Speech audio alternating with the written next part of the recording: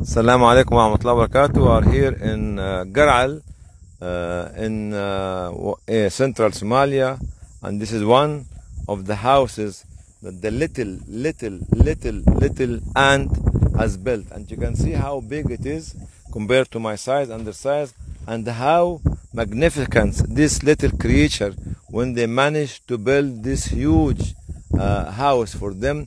And what we call it in Somali, DODON. They call it in Somali DODON. But the magnificent architect of it is built around the old trees.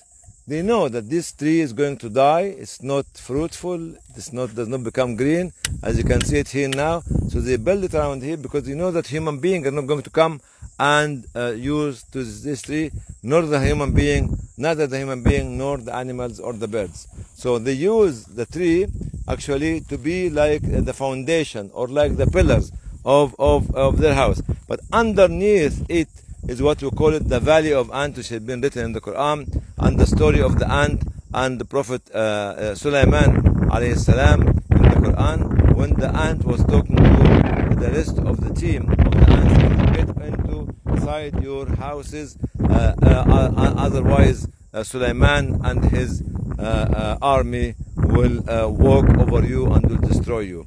So inside this huge building, there is the queen, there's actually the servants, the nurses and nurseries, the soldiers, the little ones, the eggs, the millions and millions, and the whole population living here like a kingdom.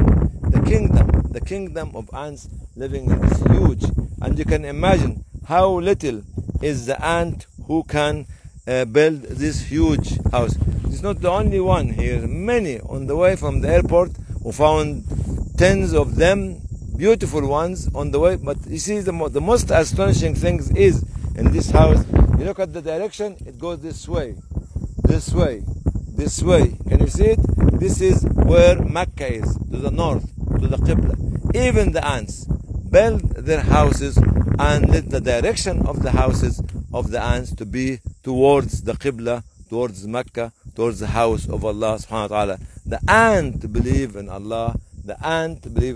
Please, young men and women, believe in Allah as much as the ant is believing in Allah, as well as the construction, the magnificent and the unique and not brilliant and the innovative is using the local material to let this house or this kingdom or this of the ant to be built around it. Many rooms inside, many rooms. We don't know how many of them, but they have taken them maybe years or months to build this huge building and to build the kingdom of the ants. Thank you, ants.